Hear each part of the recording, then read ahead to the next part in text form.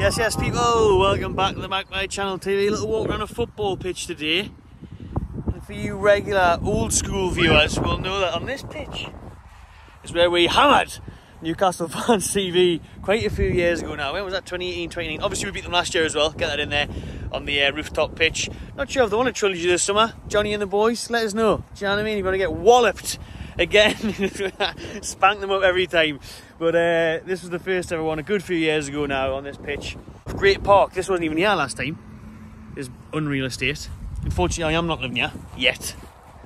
Expensive houses around here. I've got balconies and everything. I like it. Anyways, Keg scored a screamer in that bottom corner. Spanked them. You all know. The video is still up. It'll be on the old channel. The Magpie Channel versus Newcastle Fans TV, the charity match a few years ago for Sir Boy Robson's Foundation. Great day out. Funny enough, the weather was glorious then as well. Anyways, I just thought, when I was coming past, I thought I'd stop, do the video here, because obviously I'm due to do one because there's been some big news today. Big news. A couple of topics actually. We've got Newcastle's first pre-season friendly to talk about as well. One or two other things, but we've got to start with the retained list. Newcastle United have announced their squad list for the 23-24 campaign, and it has, of course, divided opinion online. Now we'll start with the title, which is Newcastle have released a local hero. You tell you what, he was a hero at the time, scoring against Man United, and a hero for a good few games in playing very well and contributing to us staying up in those dark days. Hero, probably not, no. But local lad, local hero, whatever it is, you know what I mean? We have released Matty Longstaff. He is now gone from Newcastle United. The youngster. Oh man, the Geordie is gone. I'm gutted for him. Absolutely gutted for Matty Longstaff. With his injury, it was necessary. It had to happen, unfortunately for him. There was no way around that. There was no way he was going to stay. He was never going to get a game. He's been on a couple of loan spells that just haven't worked out as well. It's such a crying shame from when he burst onto the scene, scoring those goals, the way he was playing in midfield. Obviously the confidence in that helped, but to come into the team and play that well in the Premier League, and to then now get released and not even do well on these loan spells that he's had, like in Scotland and that. It's such a shame for him, man. And I tell you what, he's been so unlucky with injuries as well. He's obviously got a bad one at the minute. The club are going to allow him to keep using the facilities until he has sorted that out. So it's not like the olden days where I think if Mike Ashley and that had released him, he would have been booted out and banned from the premises. He would have to sign up to JD Gyms, 15 quid a month, PR gym business. You know what I mean? 20 quid direct debit. He doesn't have to do that. We're letting him stay and use the facilities. So, Matty Longstaff, like I say, I'm really gutted for him, like, because he's a sound lad. Obviously, I met him when I was out in Malia for the summer, and he was there, and we had some good crack. And you know, he's a sound lad, and he was a good player, man. It's just a shame that you need luck in life, and you definitely need luck in football. He just didn't have that bounce that you need, that bit of momentum. Then you get setback after setback, and things just don't work out.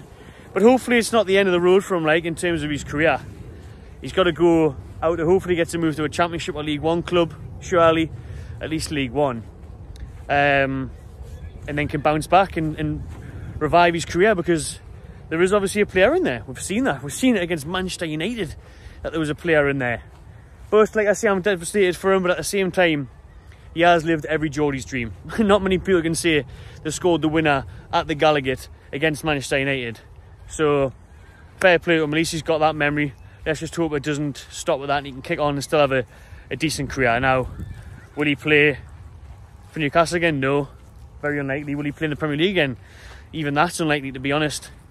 Well, you never know. He could rise up the ranks. I mean, look at Luton Town now. Their players that are playing for them. So, maybe.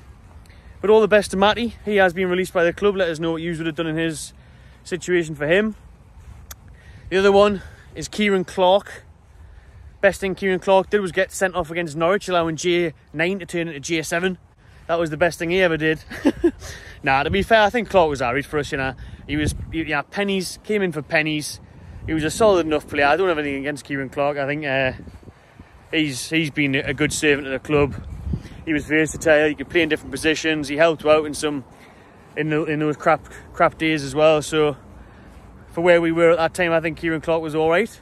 But definitely time to move him on. He was never going to get a game for us now. Let's have a nice little sit on this bench. Oh yes, Oh, yes. Ooh. So I was definitely taking to move him on. So I'm pleased about that. And good luck to Kieran Clark as well. He was never going to get a game again for Newcastle. Look at Jamal Lascelles, the club captain, can't even get a game. So Clark's time is over, and obviously he's the wrong side of 30 in that now. But all the best to Kieran Clark. I think that was a no-brainer. And then the other surprising one, for someone who was also on the wrong side of 30, is Scottish Matt Ritchie. Gordon Ramsay is getting another year. We have activated a year extra on Matt Ritchie's contract. Well, I'm in two minds about this one. Like, for me, I would rather seen him go and replace him. But on the other hand, I can understand why the club have kept him.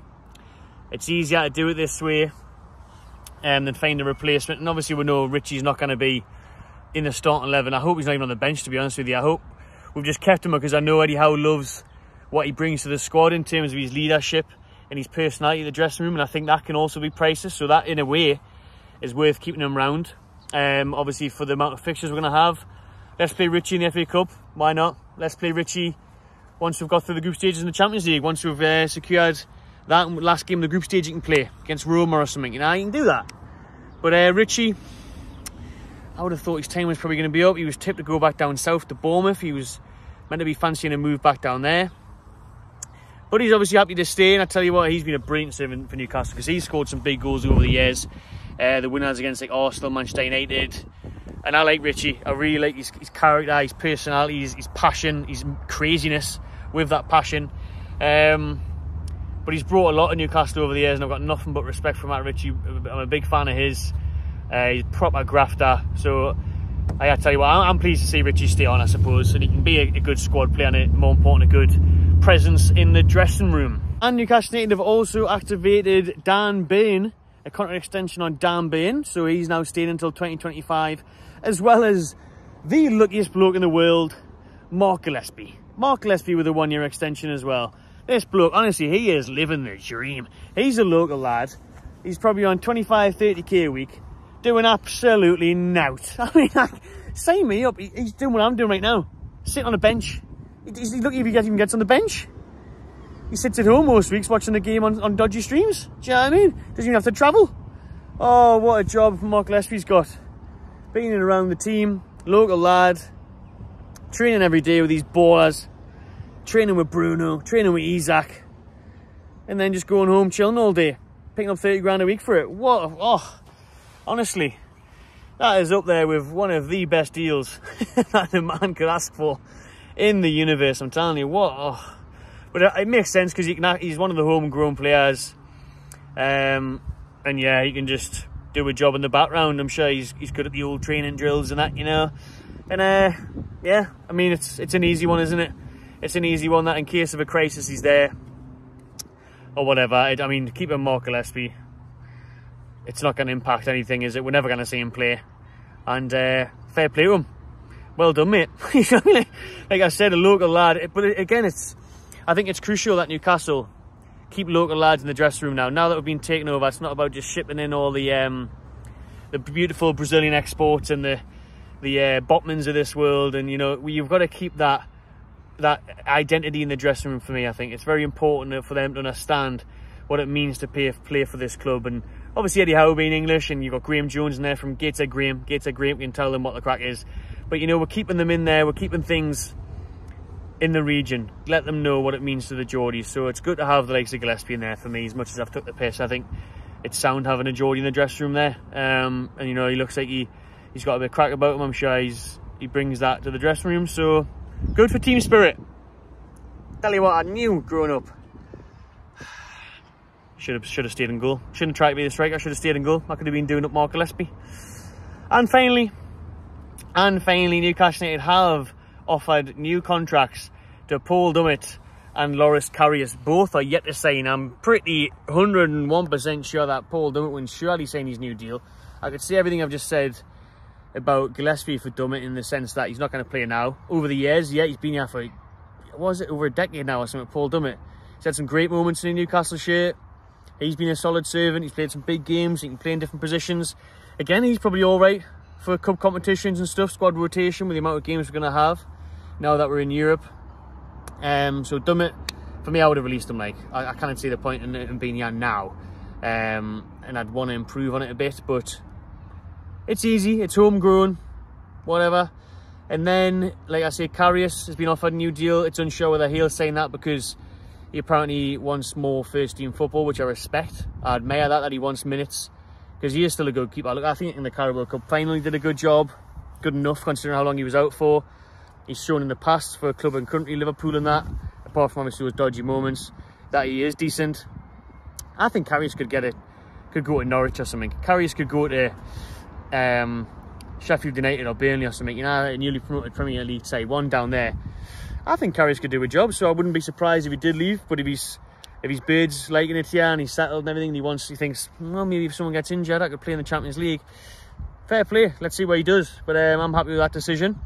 And finally, the last topic is the first pre-season friendly has been announced. Now we know we're going to Rangers on the 18th of July, buzzing for that trip. We are then going to America the week after. Before all that, we're taking the long journey to Gateshead Stadium, Gateshead International Stadium, for the Toonami. How's that for your first away day of the campaign? Quality stuff. Me and the boys, me, Dan Bain, Joe Linton, we'll all be on the metro, straight over the Blue Bridge, and at Gateshead Stadium for that one. Looking forward to it. I heard loads of people were struggling to get tickets. I know it has now sold out. They put them on Gateshead's website, which was probably a bit of a blunder considering that website was crashing due to unbelievable high demands compared to usual. You've got about 40,000 Geordies on there trying to get tickets when normally you've got about 40 Gateshead fans trying to get tickets, so their system obviously crashed. People were struggling. The website was crashing, people couldn't get the tickets in time, and it is sold out now. When I went on, I got mine fine, got a couple fine, no bother. So that's in the bag, looking forward to that one. And that'll be the first time we'll see potentially some new signings. Will Madison be wrapped up by July 15th? That is the date for the game, Saturday, July 15th. It is a 12:50 kick-off. Will any other new signings be in black and white at Gateshead? Or in the away strip, because Gateshead play in that black and white style top last year as well. So, looking forward to that one, really looking forward to pre-season and the new season getting underway. Long may this glorious weather continue, and I'm sure there'll be more transfer rumours every second of every day, really, because the amount of players we're getting linked to. But none of that on this video. There's an update on the squad list, on some pre-season news. Drop your comments below what you think of the squad list, who's been kept, who's been let go. Subscribe to the Magpie Channel TV and enjoy yourself.